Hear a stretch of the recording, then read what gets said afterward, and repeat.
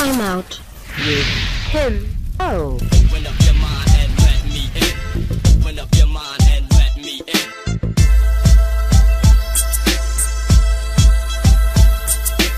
Open up your mind and let me in. Hello, welcome to Time Out with Timo. I'm your host, Tim Owens. As always, very grateful and happy to be here today. I want to talk about two people today. This has been on my mind for a little while now, but I never get around to talking about it. I want to talk about Stephen A. Smith and Shannon Sharp. Now, I know these guys are popular celebrity sports commentators, but I don't have nothing against either one of them. I got to say, I do like Stephen A. Smith more than I care for Shannon Sharp. That's because I'm a Michael Jordan fan, and Shannon Sharp, he seemed to have a huge problem with Michael Jordan. But that's neither here nor there what I want to talk about today. I think that in the black media space, there are a lot of men who have access and they're gatekeepers per se that can help a lot of other black men into the business, right? And let me start with Stephen A. Smith, right? Very popular guy. We all know this. I mean, I like Stephen A. Even back when he had this show, quite frankly, on ESPN years ago, I think it was probably 03, 04, 05, somewhere around there. I used to watch the show. I was working for an electronics company at the time, and I used to watch the show all the time. I remember him having Allen Iverson on there and stuff. So, and that's back when ESPN let him go. Then he was able to come back to ESPN, and I like the story that he told about his being humbled and how he realized that he can go at any moment, but he got a second chance. Right? I'm with all of that. But the problem I have right now with what Stephen A. Smith is doing is YouTube stuff. Now, before you guys think I'm hating, let me break it down, okay?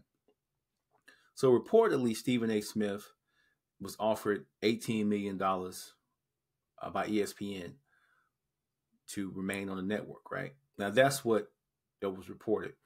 Now, if I got the story correct, I tried to research this a little bit more. I really wasn't able to find anything concrete for what I want to use for this video. But I believe he may have turned down the 18 million to get more money, or he took the 18. I wasn't able to really tell which one is what. But from what I gathered, I believe he makes more than that, 20 to 25 million a year from ESPN, one of the highest paid people there, right? That's all good, man. Stephen A. Smith been around a long time. He's been doing this, right? I get it. You know, money deserved. But why are you on YouTube, though? Why are you on the YouTube space not helping other people grow in the YouTube space, but getting more money from YouTube as well? How much more money do you need? I mean, are you bringing on college athletes? Are you bringing on future sports journalists? Are you talking to them? Are you showing them the ropes? Are you giving them the game on how to get where you are?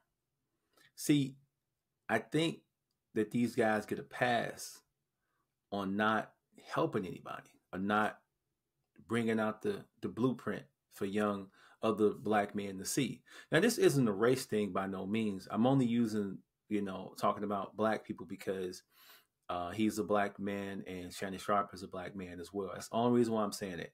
Anybody know me? No, I don't draw the race color lines, nothing like that.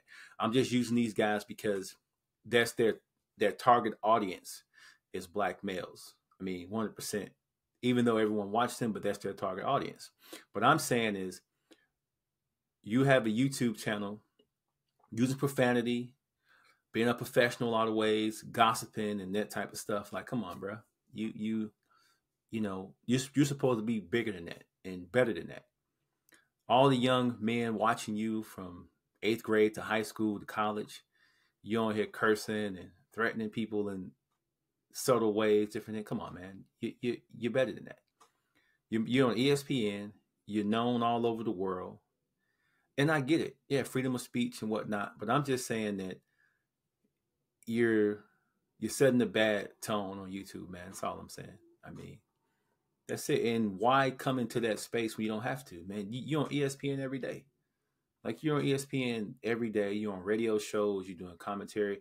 And I give Stephen A. a lot of credit and props because he is crossing over. He is doing things on Fox News. He's commentating different things like that. He is branching out. I give him that. He co-hosted guest hosted Jimmy Kimmel Live and the whole deal.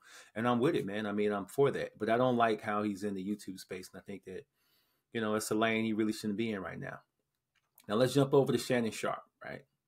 Now, reportedly, Shannon Sharp was making $3 million a year from FS1.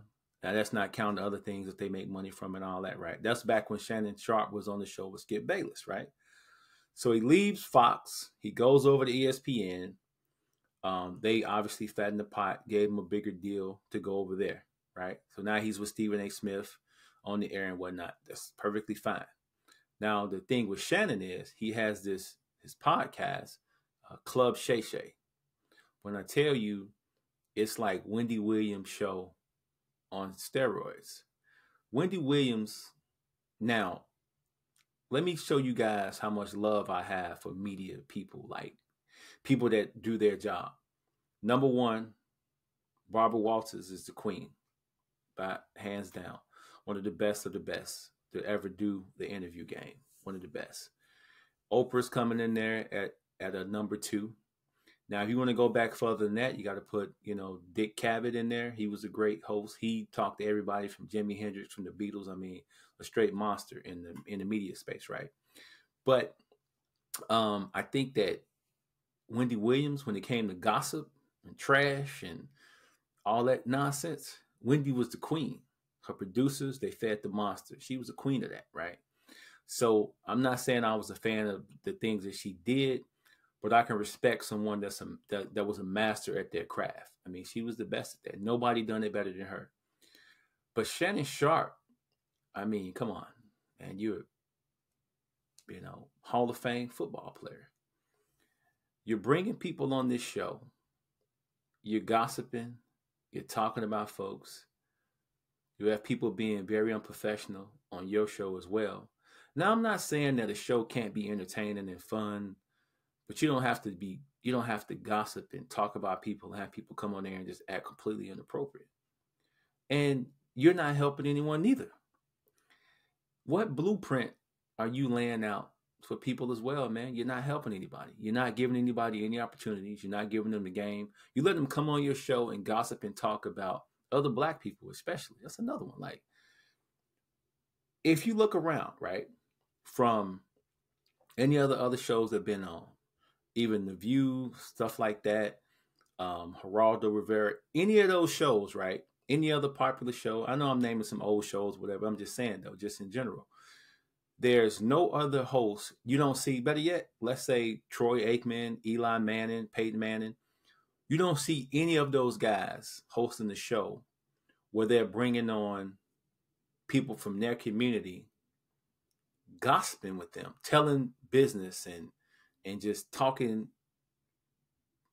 off the wall about each other and just saying all this stuff, man. They're not doing that. They're not bringing their people on a platform with millions of eyes watching, gossiping and trash talking and not spread anything. Now, can you host a show and it be fun and informative without all that foolishness? 100%. But he's another one. If you made $3 million from Fox and you made more than that, I think somewhere $6 million plus for ESPN, why are you in the YouTube space? Like, why are you on YouTube in the YouTube space? I get it, more freedom to say what you want to say, whatever. But why come over and take money and viewers from other people, other sports commentators that's in that business, in that lane? Since you already have the guaranteed money from ESPN, why don't you use your celebrity? He should use his platform to help other young black men journalists get into the space instead of celebrity gossiping. Like, why? It doesn't make sense. Why would Shannon Sharp want to spend his time gossiping on the internet and stirring up nonsense? But anyhow, I just feel like people are being duped by the both of these guys. They getting over, they fat, they're paid fat, they have their bag, as they say, and they're just not they're not helping, man. They're not doing any service to the community by being on YouTube Stephen A. cursing, yelling, acting a fool, saying inappropriate things. Shannon Sharp bringing other black entertainers on to talk about other people and to gossip and stir the pot. It's just a bad look, gentlemen. It's just a bad look. And like you say, you know, who am I? I'm nowhere near in the space of either one of these guys. But I do know the stuff that is trash and inappropriate content when I see it. That don't change that fact. But anyhow, you know, hey, I respect what they do as far as the professional side of the game, but the other stuff, not so much. As always, if you like the video, hit the like button. Subscribe to my channel if you like my content. As always, thank you for watching. And happy people do not cause problems. Peace. If everybody winning, who's losing? Man, who's losing? I'm trying to make it make sense. It's like it's so confused. I see the pain in your eyes from all the lonely nights. I swear I know how I feel. It just don't feel right.